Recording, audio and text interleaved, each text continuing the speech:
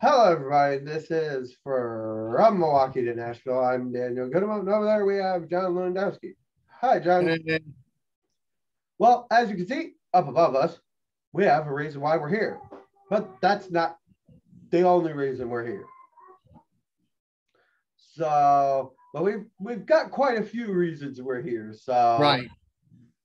hope you're here for grab your coffee, grab something to bite to eat, and stay a while. We got some good stuff for you. Yep. So today, just off the start, when we woke up this morning, literally, for some of us, the Florida Everblades signed defenseman Alex Jackal. One of the two pronunciations is right. I will make the confirmation within the next 48 hours. Yep. He is signed for the 2021-22 season. Last year, he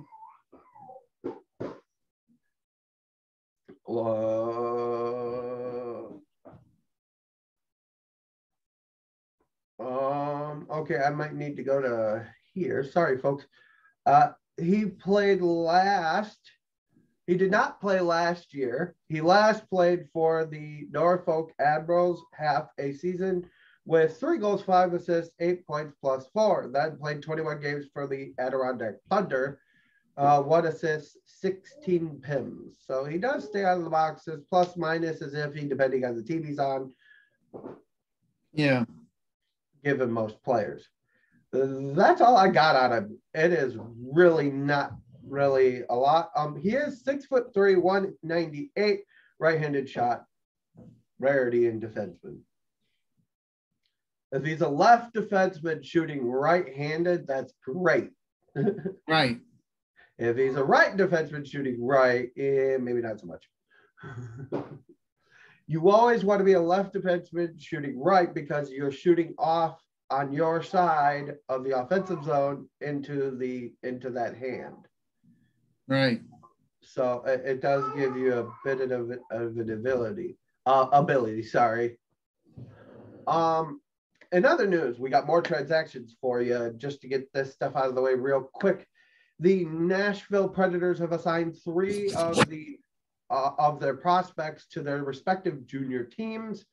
They have signed. Are on the screen. Yes, 2 of them are on the screen. One is first round pick Zachary LaRue. He is being assigned to the Halifax Mooseheads. I am going to exit all goon jokes here. And then we have Jack Batier. He is joining the Ottawa 67s in the OHL. So you got one in the major juniors. You got one in the OHL. And, well, we got Luke Prokop. Made news for being the first openly NHL signed gay hockey player. Yeah. Still to the cap, even though I don't got a hat on for the first show in a while. He will be joining the Calgary Hitmen. LaRue is going to be, I have this feeling he will be doing some, after his season in juniors is over, he will most likely be assigned to Milwaukee unless the Preds feel he's ready. It all depends on how he plays in juniors. Yep. Luke Prokop, same thing. After this year, he is not eligible for juniors anymore, so he will be coming to the Admirals at the end of the season. Most likely, since they're starting ahead of us. Yeah. Matier, he will probably be there for at least one more year after this. Right. To my recollection, he is 18 years old, 6'4", right-handed shot defenseman. Yeah, he will be with the Ottawa 67s. He has one more year of eligibility after this year in the OHL.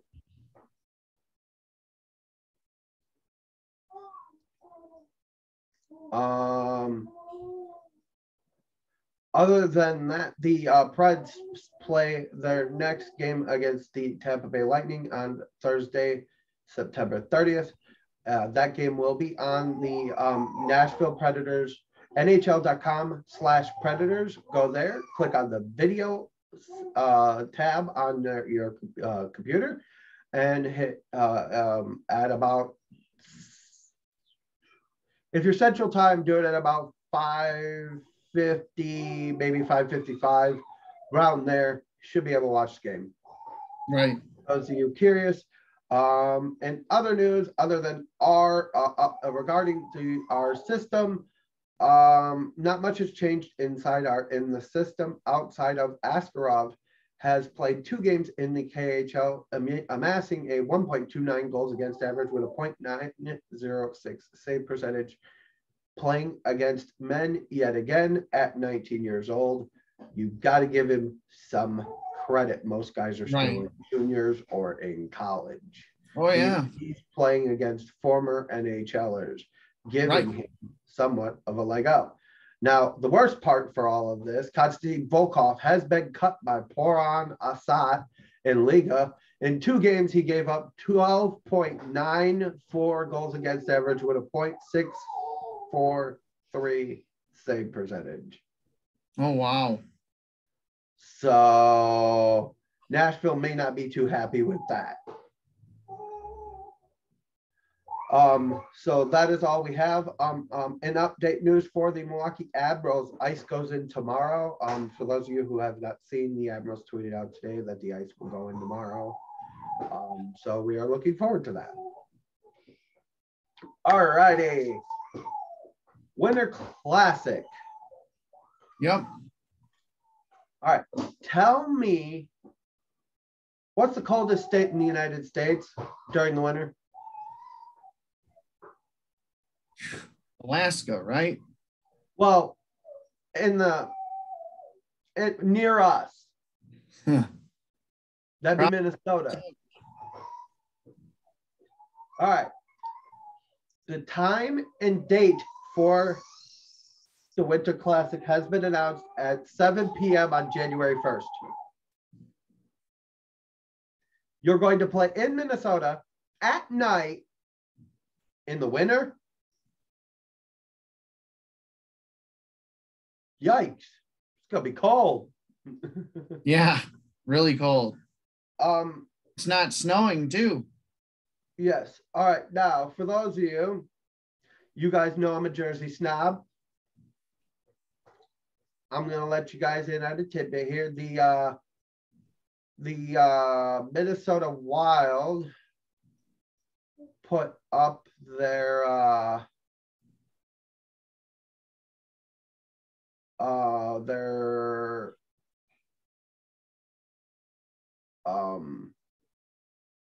hang on a second here. Darn it. Sorry, tech issues here. Sorry, gotta do this one. Hello, everybody. Sorry about that. Had a tech issue, had a cough issue. Anyway, so the Wild are taking on the Blues. This will happen, like I said, January 1st, 7 p.m. Always a big thing. Winter Classic is special no matter what you do because it takes hockey back to its roots. Now, it really does. Minnesota is really known for that. This jersey, on the other hand, I'm really trying to wrap my brain around it. It matches nothing. The lines add up. They have yellow elbow patches. The helmets are a different color from everything else. Yeah, the helmets, I believe, are red, which confused me. Don't even get me started. Yeah, I mean, there is so much going on here. According to them, they are going off of the St. Paul Minnesotans. Okay. Jersey from 1919. Okay. I'll tell you right now, you'd have been better off doing a bar stripe all the way down from top to bottom. Reason It's a for that unique being, jersey. huh? It's a unique jersey. It is very unique. The one thing I do like the crest, because Minneapolis and St. Paul make up the metropolis that is the Wild's fan base. Right, they do. And it is it is a very nice city. As somebody I've taken in a couple games in Minnesota, and I loved it going there. I haven't, but I've been through the cities a few times. If I go to one in Minnesota this year, I'm gonna go to Mickey's Diner.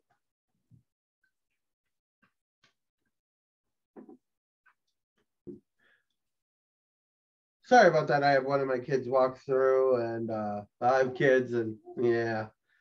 As you can hear in the background, they're having a little fun. Little baby's happy.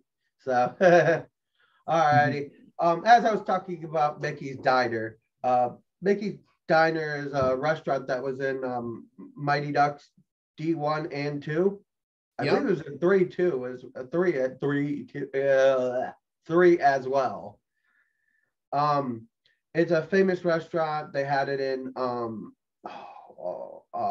Jingle All the Way.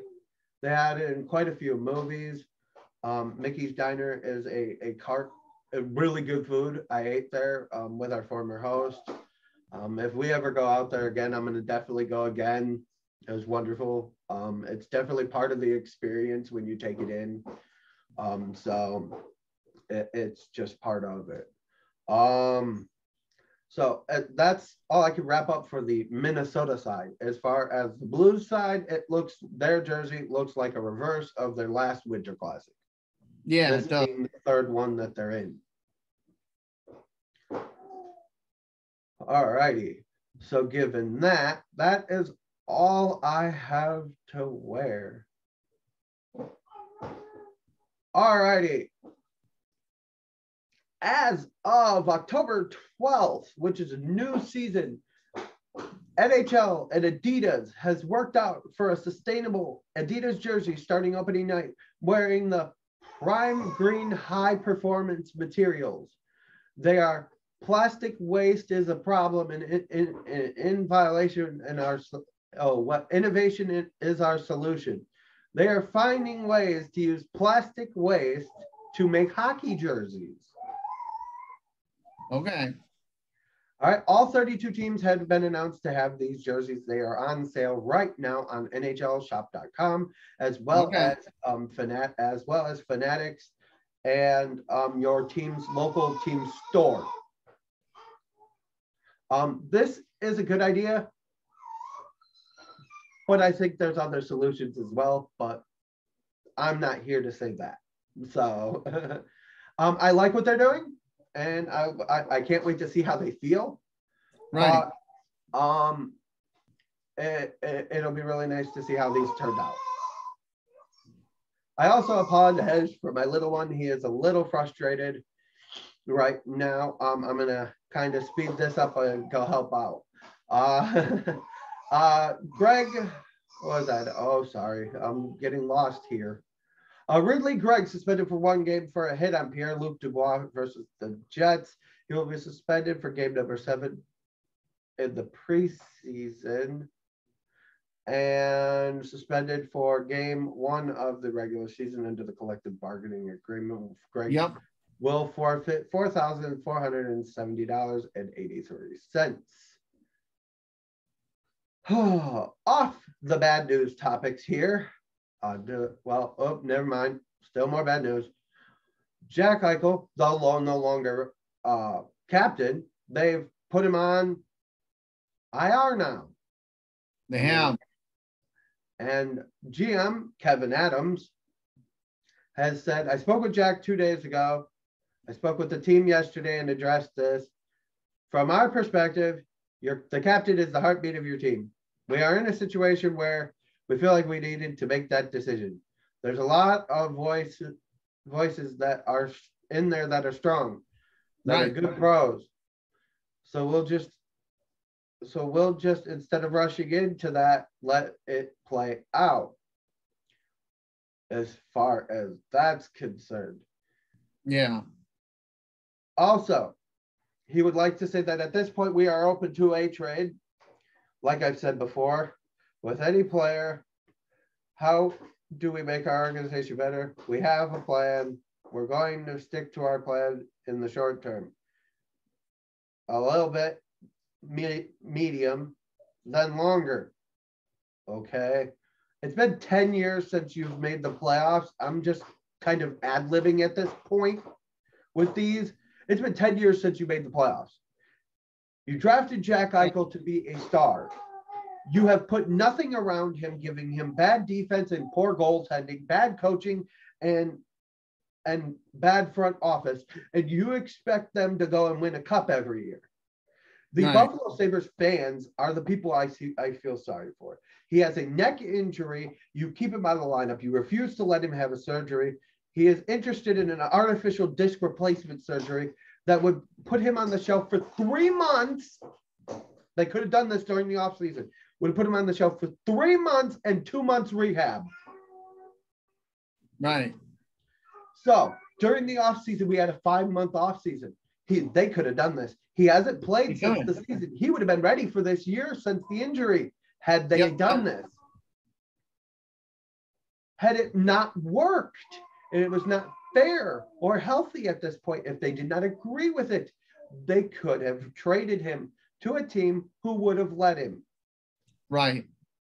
But at this point, if I'm the Sabres, I take what I get, and I take the best offer I get in a trade at this point. I listen to all the teams, and I take what I can get. Right, you do. And also at this point, Jack is not willing to move forward. Our doctors suggesting that is a fusion surgery.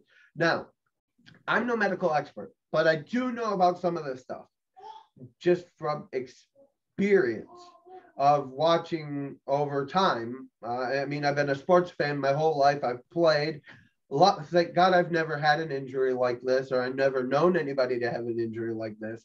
Right. I pray that no one ever gets hurt like this, but it does happen. More in sports like hockey and football than any other. Right. But just because of the contact with less in hockey even than football.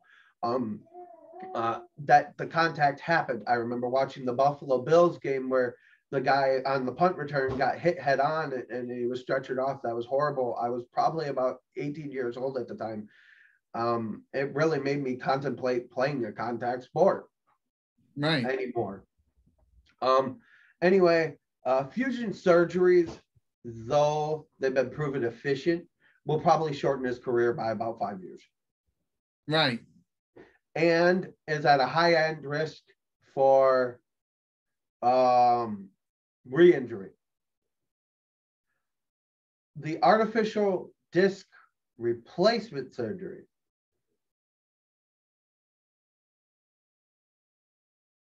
at this point, it has never been performed on an NHL player, and they would not know how to approach rest and rehabilitation. Right. Okay. So in some of this, it's some are being afraid of the unknown and the others being afraid of what is known. Right. So it's like it's really hard at this point. At what point do you just buy him out of his contract? Yeah. After this season, if he sits all season and nothing is done, Buffalo, I blame you. You've wasted another year of this man's life, another year of this man's career. You have put him on IR. I feel so bad for both sides. I feel bad because if he just did what they said, he'd be playing already. If they just did what he said, he would be playing already. It's a no win here. Right. Very frustrating for either side at this point. And it just makes both the whole organization plus him look bad. And I know that his current agent, Pat Brisson, really, Pat Brisson's one of the top agents in hockey. He manages Sidney Crosby and John Tavares. Lots of money there. Jack Eichel, $10 million a year, sitting on IR. Right. I think that they've got to get to a point where they both feel comfortable with a decision made. Right, they do. There's got to be a middle ground somewhere. All righty. So on to a happy moment. All right. And this is more of me and John will probably watch this, the beginning of this game. The New York Rangers, all-time leader in wins, shutouts, will be honored before the game against the Wild, January 28th. Henrik Lundqvist will have the number 30 hanging in the rafters inside the Garden. Look, me and John, as former athletes, no matter what team we would have played for, playing pro, even minors, even doesn't matter. The idea of playing at the Garden, playing at Staples Center, playing at some of these iconic venues, is what the dream's all about as a kid. You know, right? It really is. You know, you grow up watching games at these venues. You grow up watching. Like my dream was to play at our home arena back before Pfizer was built, was the Bradley Center. I always wanted to play a game there, never got to. You know, I think that I cannot state how happy I am for Lundqvist. Now, do I wish he had a cup? It is sad that his career ended the way it did with the heart thing, but I'm glad that they caught it. I'm glad that he's healthy again. But I don't think it's necessary for him to come back. And I'm so glad that they're honoring him. I felt like towards the end. Lundqvist will be the 11th player retired by the Rangers. Ed Giacomin, Brian Leach, Hall of Famer, Hockey Hall of Famer. Harry Howell, Hockey Hall of Famer. Rod Gilbert, Hockey Hall of Famer. Andy Bathgate, Adam Graves, Vic Hedfield, Mark Messier, Hockey Hall of Famer. Gene Rattel, Mike Richter, Hockey Hall of Famer, and Wisconsin Badger Hall of Famer. Had to throw the Badger love in there. You know, I know how much the Rangers base, as a Sabres fan, loves Hank. He is to them what Hasek is to the Sabres. Right. And what Y is to Colorado. He is what Luongo is to Florida and Vancouver. Yeah. They're what Pekka is to Nashville. Yeah. When you have a staple goaltender for more than a decade, and your fans love this player, it is so special. It really is. And I'm glad to be able to have these types of moments happen and where we are able to cover them. Yeah. Because as a fan of the game beyond this, as a fan of the game, because what's good for the game is good for, and that's really the truth. Right. We are really looking forward to it. And final note, I'm going to say that we wish him well in his retirement. Yeah. We hope to have our own announcements about some of that stuff maybe on our end happening. We don't know. Like I said, I've been digging and clawing and trying to hope to pry something out of somebody, but I know nothing at this point. We just know one thing. Hockey's coming. Yeah. And for those of you in Milwaukee, phone number is here, there. 414-227-0550. Call the Milwaukee Admirals for all your ticket needs for a home opener, October 16th against the Grand Rapids Griffins. We are really looking forward to hockey coming back, being back in the building, seeing all of everything that the Admirals have to offer. being able to see guys come out of the tunnel, seeing guys in the locker room fist bumping, being happy and enjoying the game. And final, I would like to say thank you to everyone watching. Thank you to all our new likes, all our new followers, and all our new subscribers. Yes, thank you. Thank you to everyone who watches. Thank you for those who sat here through this. And we hope to see you guys again soon. This has been from Milwaukee to Nashville. I will see you guys later. Hockey Locker. Yes.